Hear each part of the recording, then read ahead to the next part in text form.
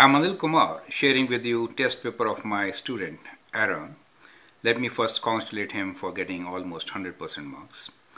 The idea here is for you to get prepared and score just like he is doing.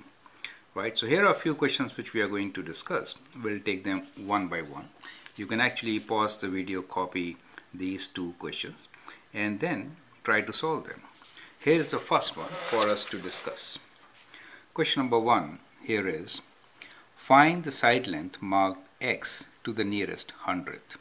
So we are given two different triangles and we need to find out x, the side length in these two different triangles. Now they are right triangles, so whenever you are given right triangles, you can use primary trigonometric ratios, sine and cosine. To remember, we have sine is opposite over hypotenuse, cos is adjacent over hypotenuse, and tan is opposite over adjacent, so cotOA. Now, in the very first one, what you notice is that we are given the hypotenuse, so this is the hypotenuse. The angle is given to us as 16 degrees, and we need to find side opposite. Since we are working with opposite and hypotenuse, we should use sine to solve the first triangle, right? So let's call this triangle A, and we'll call this as B. So let's use sine. What is sine of 16? Sine of 16 degrees will be opposite over hypotenuse, right? So we'll write opposite over hypotenuse, which is from 16, if you see the opposite side, it is x.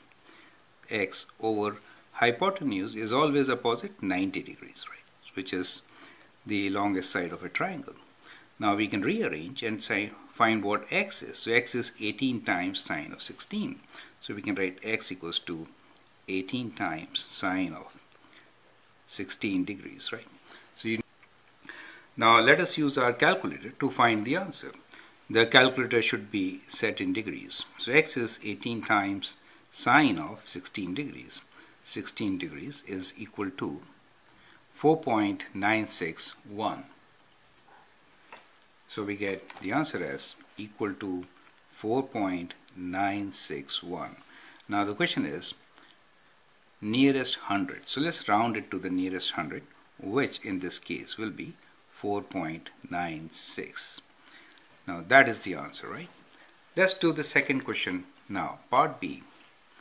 In part B, what you notice is the angle given to us is 38 degrees. Side opposite to the angle is given as 20, and x is adjacent to the right triangle, right? So it is between 38 degrees and the right triangle. So what we are given here is the adjacent and one of the sides, opposite and adjacent sides, right? So we can use tan.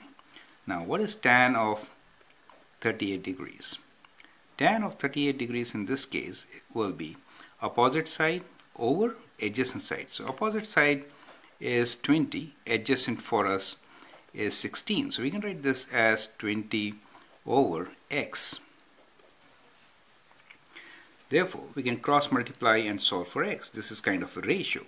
So x is equals to 20 divided by tan of 38 degrees. So let's use calculator and figure this out. So it is 20 divided by tan of 38 degrees, which is equals to 25.598, and rounding it to the hundredth place we get 25.60. So that is the answer for this particular question, right?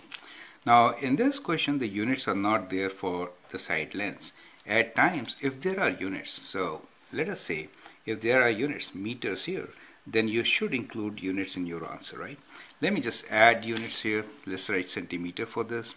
So 20 centimeter, in that case you have to write that x is this many centimeters, right? So that is kind of a precaution you should take.